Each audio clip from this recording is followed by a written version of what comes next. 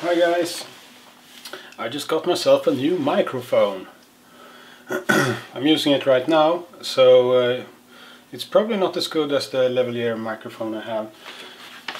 It's a shotgun mic. I love the name for these things. It just sits on top of the camera and it should reduce wind noise, because my videos from the shooting range has shitty sound. So anyway, what I was really going to talk about was a thing that happened in Sweden that could be good and could be really shitty. But if it is shitty, it's just, well, same situation as it is right now. So before 2015, and this is the reason I can have cool shit, and was the reason, a shooting club could get approval for their own shooting disciplines. So the shooting club I started back in 2012 with my friends has their own shooting discipline where we shoot with all the fun guns you can see in my videos. Really fun. It's nothing special. It's just basically field target shooting with semi-automatics basically. We don't even fire any rapid fire strings or anything. Just laying prone, firing precision shots. Nothing fancy, just that we want to do it with modern firearms. That's the thing. So anyway, the police do not like this. They feel that we have the dangerous military firearms or whatever. Bullshit, basically. So in 2015 the law changed. Before that you didn't have to be part of any of the national shooting organizations.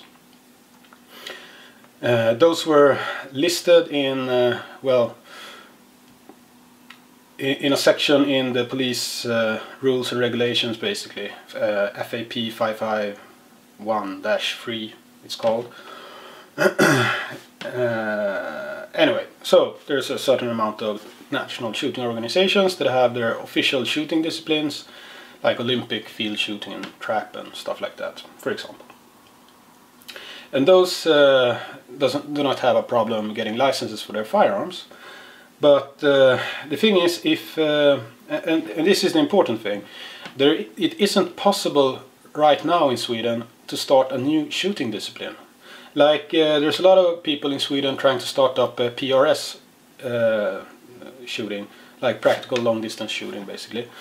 And that's really not possible. They have to use firearms they have from other shooting disciplines and modify them for PRS, and that's not optimal. Because those shooting disciplines like Gevär 6.5, rifle 6.5, it's like a field target shooting with 6.5 by 55 rifles. Those rifles are very heavy. They use the Sauer 200 STR. Many people use those, but those have a really heavy stock, so then you have to change the stock, you have to do this and that, and it's not really meant for that. And it's really wrong. In Sweden right now you have to basically buy a rifle for one shooting discipline when you want to use it for another. And that's not how it's supposed to be. And those shooting organizations do not really like you doing that. Starting up with their shooting discipline under false pretenses to get a rifle that you really want to use for another. That's fucked up. And in our constitution we actually have something called föreningsfrihet, and that's like freedom to start your own local organization or whatever. To group with a group of people with similar interests and do whatever you like. That's part of our constitution, and the police do not like this part of our constitution. They do not like anything basically. So they want to control what we can do with our firearms, they want to control which firearms we want to use, and yeah, and the bottom line is, if the police got their way, we wouldn't be allowed to use any firearms at all. So that's the problem, and so the law changed in 2015, and now to be able to get a license for a firearm you have to be part of a shooting club, and the shooting club has to be part of an authorized national shooting organization. Then you can have a license. And the police says that you can only use firearms, they only issue licenses for firearms that are used in the national shooting organization's rule books. But as the law is written, like our shooting club, we're part of 3 different national shooting organizations, so we're authorized because of our membership in those national shooting organizations to issue a thing called föreningsintyg, and that's like a piece of paper that says this person, the board of the shooting club issues a piece of paper to the police that says this guy has a legal use for this firearm he wants to buy, and that person sends in an application, we send in that piece of paper, and then the police gets to decide if he gets to have that firearm. And then he gets a license for that firearm. So the problem is they don't accept our pieces of paper anymore. And that's against the law, and there's a bunch of different court cases, and first level of courts is called förvaltningsrätten. The shooters have won there all the time. The next level is called kammarrätten, and the shooters have won there as well. And the police has just kept appealing, and now we're at the highest court in Sweden, Högsta förvaltningsdomstolen. And the first thing they do is to decide if they're even going to take a look at it. It's called prövningstillstånd, or approval for testing, or whatever you want to call it. So they accepted the case, and they're going to take all the cases in one big lump.